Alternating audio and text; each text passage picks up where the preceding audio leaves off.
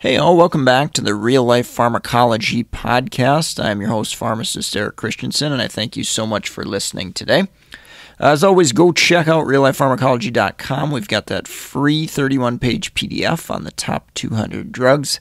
It's a great study guide, great review if you're out in practice or whether you're taking pharmacology courses. Definitely going to help you highlight some of the most important things from some of the most commonly used drugs. So simply an email will get you access to that, and then we get you updates when we've got new podcasts and other content available as well. All right, the drug of the day today is methadone, and this medication is a synthetic, long-acting opioid. The use of this medication is going to be pain management, but probably more likely you're going to see this in opioid use disorder. Mechanistically, this drug, as you can imagine, binds mu-opioid receptors, and in opioid use disorder, how that works is that ultimately prevents withdrawal symptoms, because one of the kind of characteristics of methadone is that it has a longer half-life compared to some of the more immediate release opioids such as oxycodone and morphine. So again, it's going to prevent those withdrawal symptoms for 24 hours, maybe even longer in some situations. It's going to reduce cravings for other opioids. Also helps to maintain tolerance. So in the event that somebody who uses opioids has a larger ingestion, or they start using again, hopefully that tolerance is good enough to prevent an overdose situation. But again, that all depends upon consistency of administration, as well as how much opioids the patient is taking and that sort of thing. In addition to that tolerance, it's also going to help reduce that euphoria, basically blunt the high of taking other higher dose illicit or maybe even non-illicit opioids. So if you remember buprenorphine, I did talk about this medication before.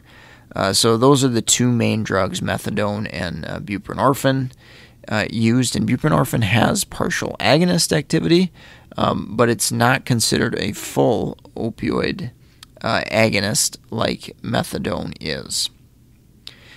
A couple other things to note here with regards to opioid use disorder and dosing. In somebody that's pretty naive, or their tolerance is very, very low, that dosing might be 2.5, maybe up to 10 milligrams. In patients that are experiencing significant withdrawal, maybe they've had a higher opioid use history in the past, maybe their tolerance is a little bit higher. Some clinicians, depending upon the situation, may consider initiating up to 20 to 30 milligrams once a day. So that starting dose really kind of depends upon the clinician's decision and assessing kind of their past medical history. Dosage forms, there's an oral tablet, there's an oral solution, there's also injectable formulations of methadone. With methadone, conversion may come up, and I've had to address it once or twice. I think probably in my career, thank goodness not too many more times than that. But methadone conversion is very tricky in that it is much less simple than some of the other opioids as far as conversion goes. And, I don't want to, give you the idea that, conversions are always easy and perfect, because they're not. You definitely need to monitor patients whenever you're switching from one medication to another, and there's a lot of factors that can go into that and why they may or may not respond, whether it's adherence or pharmacogenomic changes or anything like that. But methadone is especially tricky when it comes to conversion. So my first and foremost recommendation is, if you try to convert methadone to another opioid, let's say in pain management, for example, my first recommendation is to not do it if you can do it. And then if it does have to be done, I'm not going to go through the whole conversion, process here. But in general, the higher the morphine equivalent, the lower the percentage of methadone is the conversion. So, for example, if you've got somebody that's less than 100 milligrams of morphine equivalent per day, you might consider a conversion in the neighborhood of 20 to 30%. Now, if you've got somebody that's on ridiculously high doses of morphine equivalent, let's say upward 600 to 1,000, you may be at 10% or maybe even less than 5%. Again, depending upon how high that dose is and what the plan is for conversion there. So regardless, definitely if you're going to convert somebody from methadone to something else or vice versa, pay really close attention, and that clinical monitoring is going to be very, very critical to ensure that we don't put these patients into an overdose toxicity type situation. All right, let's talk a little bit about adverse effects. And first, I want to start with boxed warnings. So it is a Schedule II controlled substance, risk for addiction, dependence. Avoid the use of benzodiazepines if possible. That can increase the risk of respiratory depression. There's also a boxed warning on medication errors regarding oral solution. So paying attention to that if we're using that and making sure we're doing our math correctly, verifying, double checking, and all that good stuff. QTC prolongation. So this is a little bit more of a unique one with methadone compared to other opioids. It does increase the risk for QTC prolongation. I'll talk about many other drugs in the interaction section that can increase that risk. 450 is kind of a number that is thrown out where if you've got a patient that is at baseline of QTC interval above 450, that's a patient you're probably going to worry about a little bit more. If they're above 500, you're really, really going to worry and probably avoid methadone altogether if possible, and or assess other medication and risk factors too, if that QT interval gets too long there. So that QTC prolongation risk with methadone ultimately can lead to torsades, which is obviously a significant negative cardiac outcome there. The other boxed warning that's kind of unique with methadone is there's a bunch of CYP-P450 interactions. So CYP3A4, 2C9, 2D6, 2C19, 2B6, as in B as in boy, and inhibitors of any or all those enzymes can raise concentrations significantly. So that is definitely a really, really important thing to remember with methadone. If you've got a polypharmacy patient, they're taking 5, 10 or more meds, there's a pretty good chance that you're probably going to run into some drug interactions, and you better be aware of that for sure. Other adverse effects, obviously, some of the common opioid adverse effects, sedation, constipation, respiratory depression as doses escalate or we get into that overdose type situation.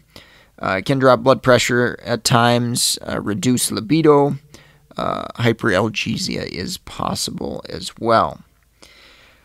Patients at risk for adverse effects, naturally it's probably the usual cast of characters there. Frail, elderly, not in great health, and then, obviously a lot of those polypharmacy patients where drug interactions can cause methadone concentrations to go up as well. Those are all situations where signs and symptoms of toxicity may be more likely in those type of patient populations. All right, let's talk kinetics a little bit. Onset of action for pain management is in that 30 to 60 minute range. With 4 to 12 hour duration, depending upon if you just give a single dose, it might only be 4 to 6, maybe up to 8 hours of duration of action. With repeated dosing, you may get a little bit of an extension there. Half-life can range quite a bit depending upon the patient. So, for instance, in pregnancy, there's actually an increase in CYP3A4 enzyme action, and this can actually lower concentrations or remove it more quickly from the body, deactivate it more quickly.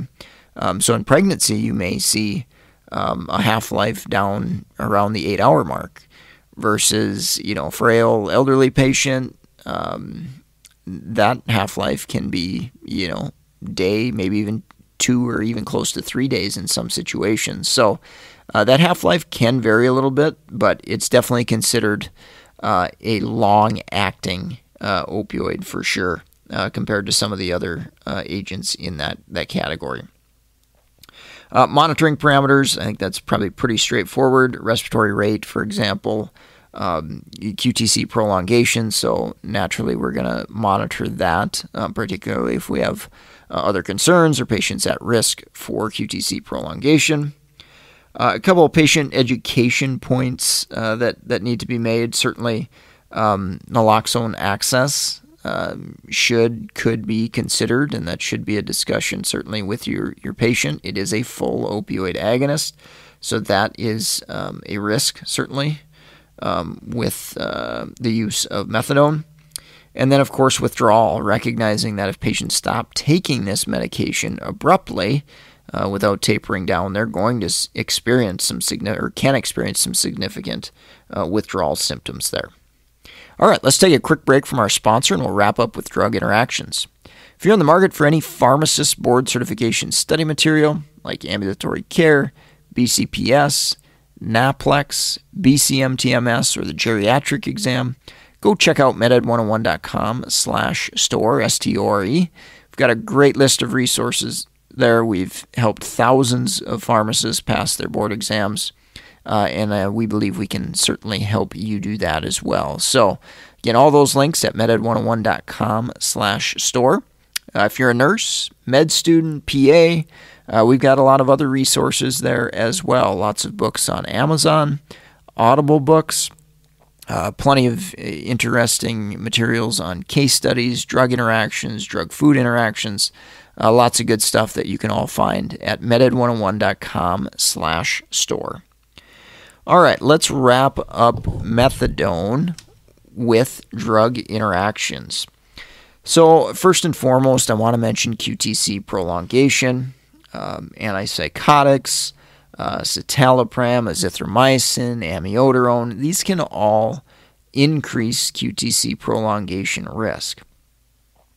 Another drug interaction to be aware of, benzodiazepines, increase the risk for CNS depression, respiratory depression, and generally overdose in general there. MAOIs have significant serotonergic activity and are actually contraindicated with the use of methadone.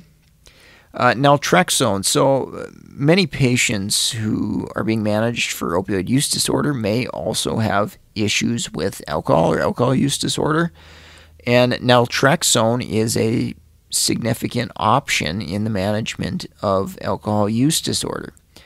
So naltrexone is an opioid antagonist, so that is going to directly oppose the action of methadone. So that is an important one to remember if you've got kind of polysubstance use and we're using naltrexone for some reason there. And then last but not least, I certainly wanted to mention all those CYP enzymes.